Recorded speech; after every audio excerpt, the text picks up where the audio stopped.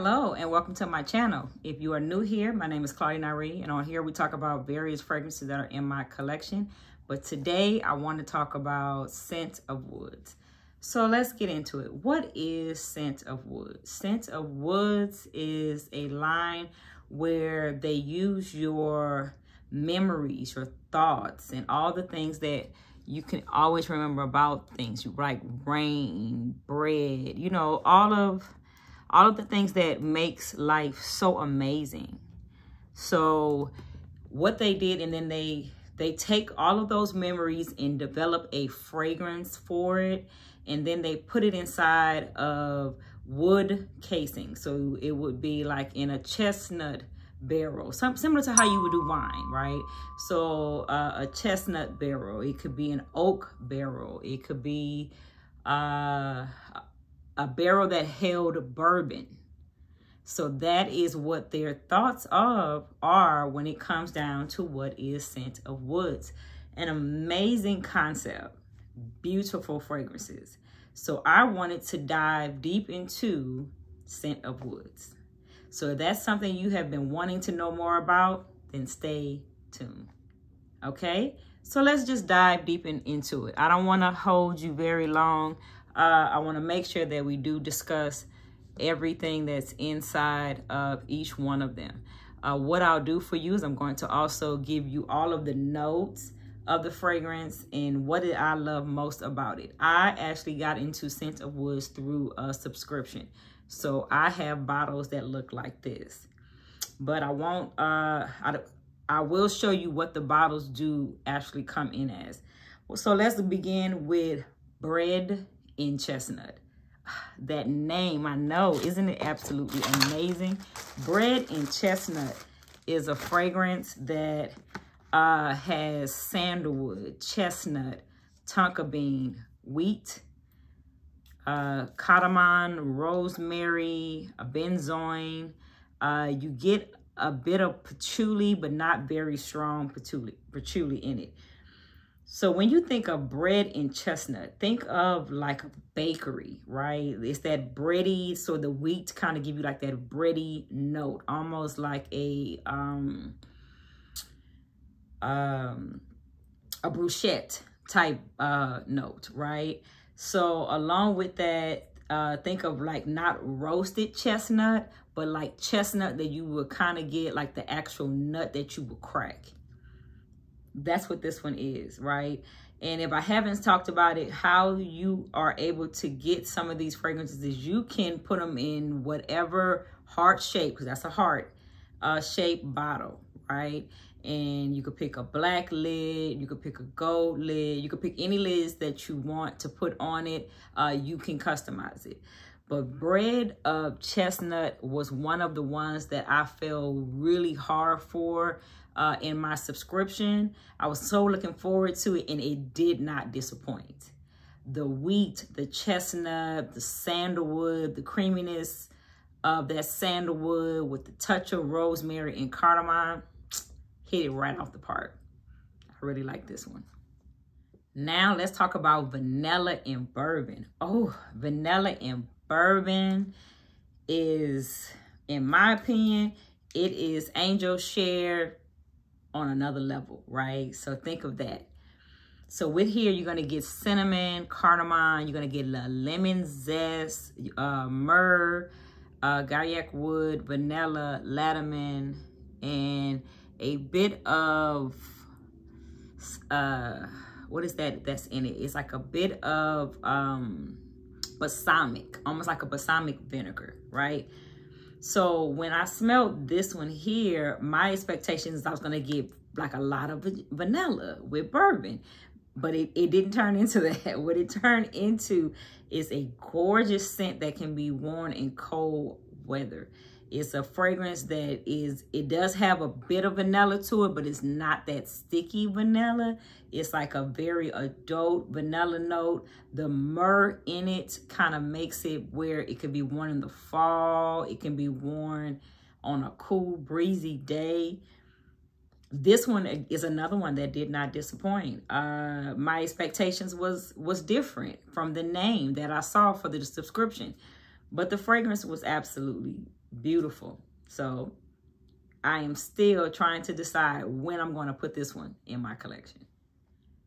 Now, this one here is one of the newer ones that came out. I just got this one, I want to say a couple of months back. I haven't really had an opportunity to really wear this one. So this is going to be something that we're going to kind of dive into it. I remember some of the things about it, but let's really get into it. This is called Pine in the Sun. Pine in the Sun is such a nostalgic type fragrance, right? It smells like a beautiful walk in a park. You get rum absolute, purple plum, pine, cinnamon, ladderman, like a skin touch, like a skin kissed sun note, and then you get Immortelle floral note. The pine in it, I'll tell you this, the pine in it does give you like you're on a walk in a forest, like a one of those hikes. You made a hike, you took a hike, right? And you could smell the fresh tree notes after the dew has hit it, right? And maybe you have a glass, like a little drink in your hand, you know, you just taking you an after dinner stroll. So the plum and the rum that's blending together kind of gives you this beautiful, fruity, boozy note. But then the pine, the cinnamon, and that sun note kind of lets you know that you are outside, like you're taking in the air, you're listening to the birds chirp, you're seeing the beautiful sky. That is what pine and sun is to me. I will say this does smell a lot better on male chemistry, but I'm not saying that a woman can't wear it because it has the Immortelle, the floral note, right? In it too, it has the ladderman. I would say wear this in like a sunny atmosphere, sunny weather, warm weather. I'm pretty positive that this would project. But like I said, this is a new one to my collection, so I have to, you know, kind of work on it, give it a little more time. Okay, the next one we're going to talk about is called Patchouli and Rye. I was so excited. I love patchouli, right? I feel that note as long as it's not a really earthy patchouli note, I love it in fragrances, right? So patchouli and rye is nutmeg, rose oil, geranium, mandarin orange, patchouli, a pink pepper note, and this beautiful soft ladderman. This fragrance, to me, for someone who is not that fond of patchouli, I feel like you would really enjoy this one. You would enjoy it because you would get such a gorgeous, rosy, patchouli, nutmeg, kind of warm note. It has a touch of orange to it, and this spicy pink pepper. This would be great. This would be really good for someone wanting to try out patchouli. I would try this one here, patchouli in rye. Now, I was looking for more of a, when I thought of rye, I thought this would be kind of bready, like maybe similar to how bread in chestnut was, but it wasn't. It wasn't bready. I think I was kind of thinking of that rye bread, that dark bread you would get when you go to restaurants. I was looking for that note. I did not get that, but it didn't change. It didn't change my love for the fragrance and how much I look forward to pulling this one out just to be unique, just to be different amongst everyone wearing fragrances.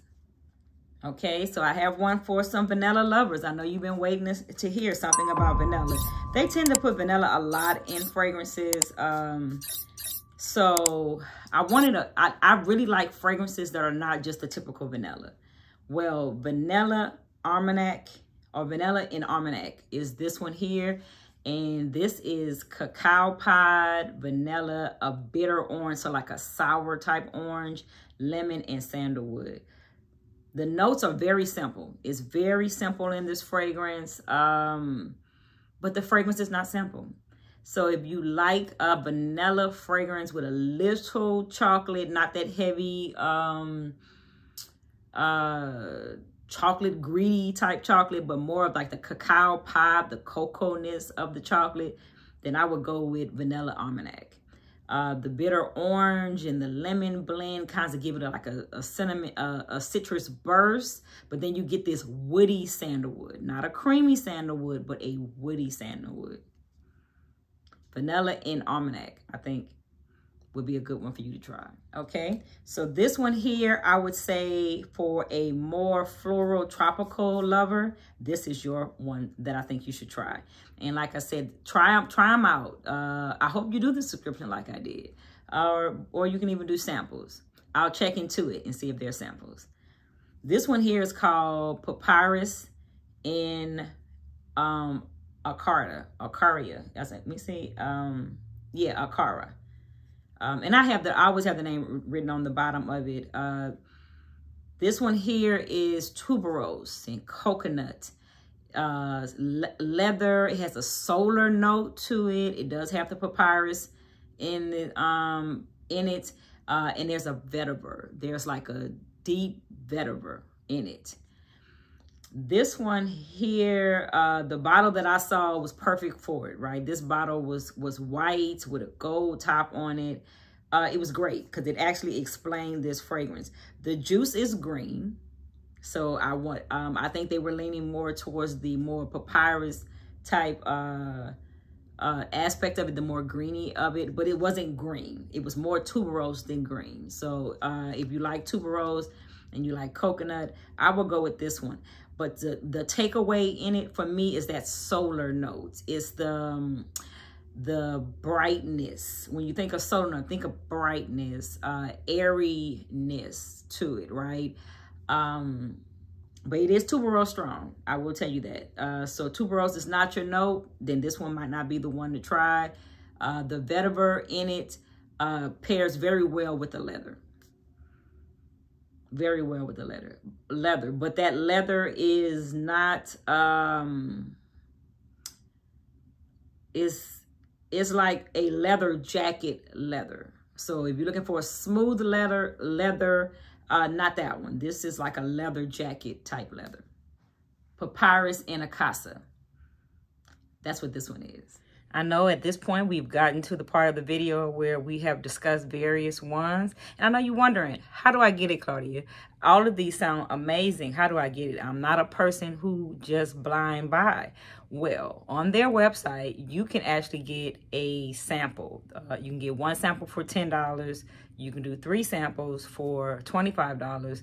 And if I'm not mistaken, I think it's 6 samples for $45. So it's a 2 milliliter sample that you'll be able to receive, and then there you could test out the ones that you like, maybe some of them that I've already discussed or ones I will discuss as we go on with this video.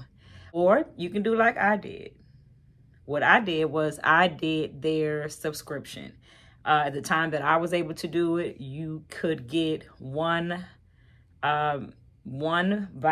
You could get one vial about this size every month. But now I want to say it is this size here, and you get it every 3 months. But the fun part of it is you get to choose which one do you want. So start off with the sample and then decide if you want to go to this size right here, which is $40. Or do you want to do it where you get a bunch of them together? At the time that I was trying it out, they didn't have samples. So lucky you, they have it. So in the description, I would have the website where you can go and you can find a sample. Let's keep going with this video. I have so much more to talk about. All right, this one here, I actually have a full bottle of. So I'm surprised I even still have it in the subscribe bottle, right? So I'm probably gonna end up giving this one to someone. This one here is called Plum and Cognac. Oh, this is good. This is really good, right? Plum and Cognac has Immortelle, rum, Latterman, plum. It has this like balsamic type vinegar note to it, cinnamon and osmanthus, should I say, I'm sorry. And I love this one. What can I say about this one here? that I haven't said before. I really need to do a individual video on Plum and Cognac. And if I have, I'll make sure that I post it in the card so that you can go watch it. But if I haven't, then it's on my list to make. Plum and Cognac is the best blend of boozy fruitiness, right? The plum is juicy. The rum is boozy. It has a bit of cognac base to it, even though it's not listed in the notes. That Immortelle flour blends in with the balsamic vinegar. I don't know if you've ever had a meal where they put like this fig sauce over it. It's very much like that. The latiment is cozy. I love Plum and Cognac. I love Plum and Cognac. I really do. This one is really good. All right, this one here is another one that has an Immortelle flower in it. This is gorgeous in cool weather. And I am talking about Oud in Cassade, and I want to say it's Kinsada. But again, I always have the name on the under the bottom. The notes in this one is Immortelle, rose. It's that beautiful agar wood. It has this carrot note. I don't know if you've ever had carrot juice, but like it has that note, orange blossom, cedar, and like this orris powderiness to it. The oud in here is a good starting oud fragrance, right? The carrot note is very close to like a carrot juice. When you juice the carrot, right? So it's like, it has like this really sweet like aroma to it. That's what's in it. Orange blossom is gorgeous. The iris note that kind of give it a bit of powderiness, not lipstick powdery, but like a little soft powdery classiness to it. The fact that it has oud in it is, so don't let the name scare you. This is a good one. The rose is more predominant for me in this one here. So if you want to start on an oud fragrance, this would be a great one to start. All right, I have another one for anyone who's kind of looking for a softer fragrance. You're not really into very strong fragrance. This one here is called Rain in Oak, right? So Rain in Oak is like this earthy kind of sandy note to it. And I want to say it's geosamine. But when I looked it up, it was like an earthy, sandy note. Like if sand had a note, right? Had a scent to it. And I don't really think sand does, but like, you know, that kind of idea. Rose Absolute, pink pepper, cashmerion, iris, latiment, and like this aquatic note, this very watery, fresh, powdery, aquatic note, right? So that's where the rain comes from. When you go outside on a freshly, like it just rained outside, and you go outside and you can smell the freshness in the air. The cashmerion kind of reminds you of a rainy, cold night, and you wrap yourself up in this cashmere blanket. That's what it is. But it's a very fresh scent. This is a fresh out the shower scent. This is not a scent that's going to last very long. There is pink pepper in this fragrance, but I really don't think that the pink pepper is very strong. So it's not a spicy scent.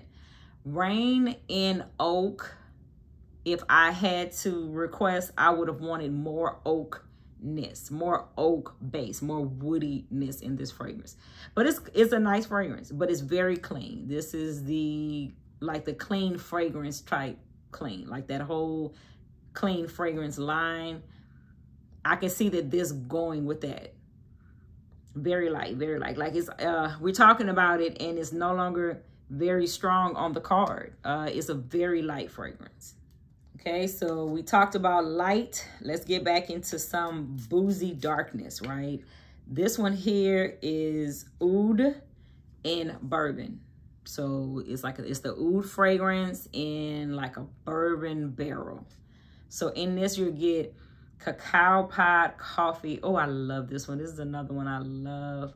Argyle oud, saffron, latterman, frangipani. And then there's like this green grassy note, Divana, right, in it. But the greenness, don't let that detour you. It's not a green fragrance. That cacao pod and that coffee is so predominant. The argyle oud in it is so predominant, with a touch of saffron that you really don't even get the green. I think that note just kind of softens it, kind of gives it more of like an earthy floral base. But the cacao pod is great in this one. Oh, the chocolate, cocoa, coffee. This is a good one. This is a good one. This is, and I know that, and I've actually put a dent into my samples, so I'm not sure if I bought the full bottle of this, but if I haven't, I'm probably soon will go get the full bottle of this, because whenever it gets cold out, this is one that I always reach for. Like I reach up on the shelf where I keep all of these at to get this one. I really like this one.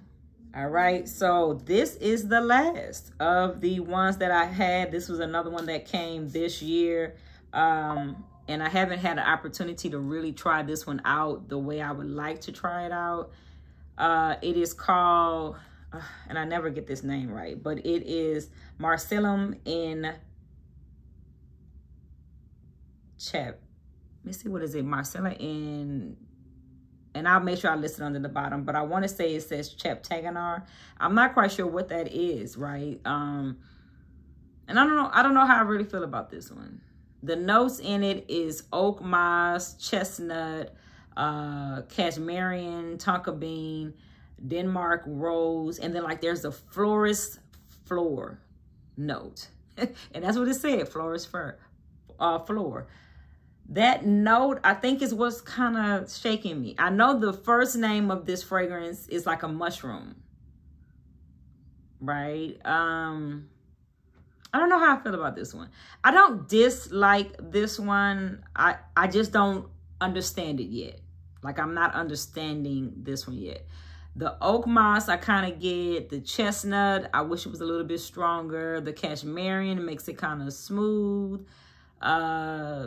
The Denmark rose could have been elevated just a little bit. But there is a greenness, a strong greenness to this fragrance. And, you know, fragrance is subjective. Everyone has a fragrance that they're just not there yet. This is, I'm not there yet, one. The forest floor note. I'm not sure. To me, it doesn't give me the mushroom. I'm going to just keep trying this one out. So we're going to come back to this one. We're going to come back to this later on in the year. And I'll tell you where I'm at with it. Maybe because, and again, it's still new. So this year, I didn't really get an opportunity to try all of my fragrances out. So this is one of the newer ones I got this year. Since they are doing it where you get a fragrance every 3 months. So just this year, I've only gotten 2 fragrances. And that was the Pine in Sun. And then I got this one here. And this is the most recent one that I've got. And I'm still trying to figure out where I'm at with it. So if you have enjoyed me talking about scent of woods, I appreciate you making it to this far in the video. Put me a wood emoji in the chat or in the comments. That lets me know that you made it this far. I really hope y'all tried this out. I really hope you try out Scent of Woods. I think that is an amazing line. It's really great. He hasn't been out very long, the owner of the fragrance. I want to say no more than 2 years. But he hit the ground running and came out with some strong ones, right? So like I mentioned, well, I should have already mentioned, you can now do samples. And the samples are not expensive, and it gives you just enough. These fragrances are ones that you do not need to overspray.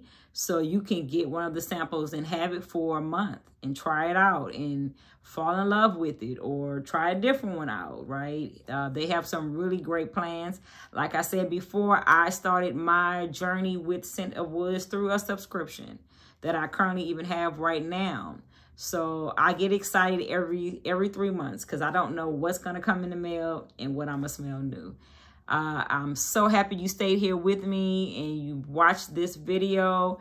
I enjoyed this. You have a wonderful night, a wonderful day. Whenever it was that you got an opportunity to watch this video, I hope you have subscribed and turn on your notifications so that you don't miss any videos that I post. And I will see you in the next video.